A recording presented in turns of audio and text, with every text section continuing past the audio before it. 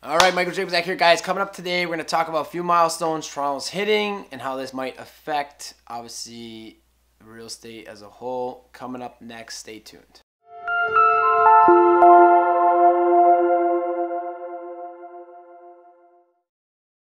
All right, guys, as I said, we're talking about a few milestones. So in terms of tourism, last year we hit a record.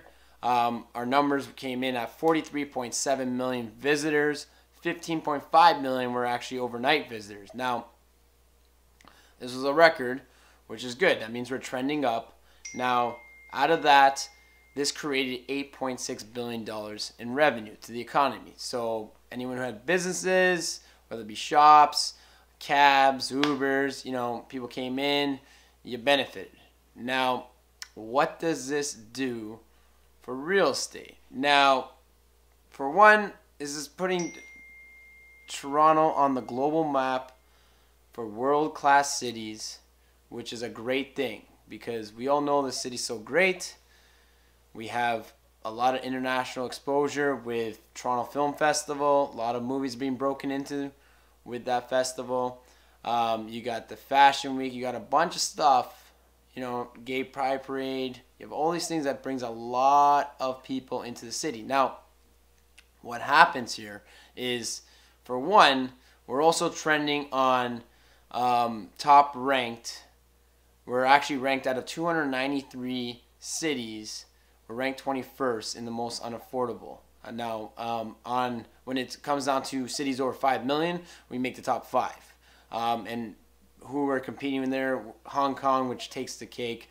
You got Sydney, Los Angeles, and London, and then us. So what's happening is it all comes back to supply and demand. Now, when we look at the supply right now, and even what it's been due to many factors, is low. It's very low. And the problem is when you have more visitors, everyone knows it's a great, great city. And, every weekend I'm out, I'm talking to a lot of people. I do run into a tremendous lot of different tourists, right? So what's happened, when I talk to them, I say, hey, how's the city going? How do you like it? And the feedback's phenomenal, right? Because we all know, this city is a great city.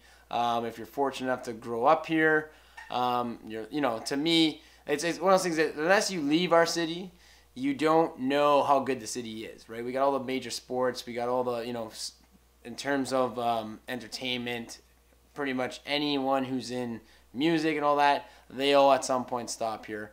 You got artists like Drake coming out of this city who puts so much acknowledgement on Toronto. And it's literally, there's so many people that when I talk to, especially when I'm out on the weekend in the entertainment district, and if they're tourism, and I ask them, why did you come to Toronto?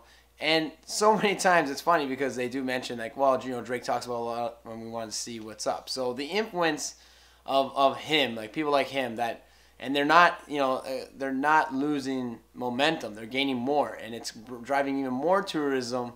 And what's gonna happen, it's creating a demand, because out of all those people coming here, you have 43 million people.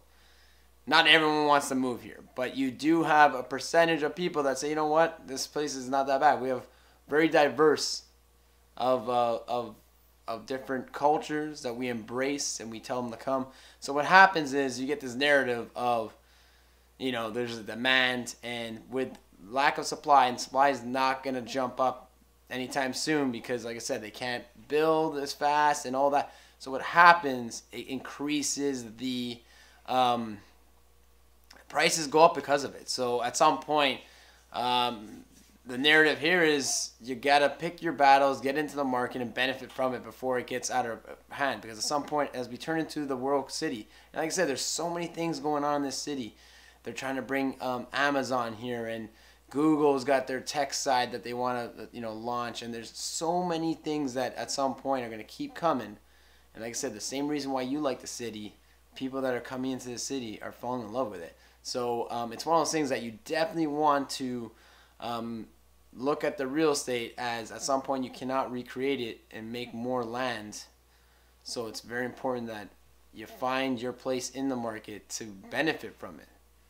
Because at some point, It's going to keep getting more expensive, and you'll notice with the condos, going to get smaller and smaller and smaller because they're just too expensive. So, just a little update, but congratulations on Toronto with the hitting those record numbers. Like I said, $8.6 billion worth of revenue.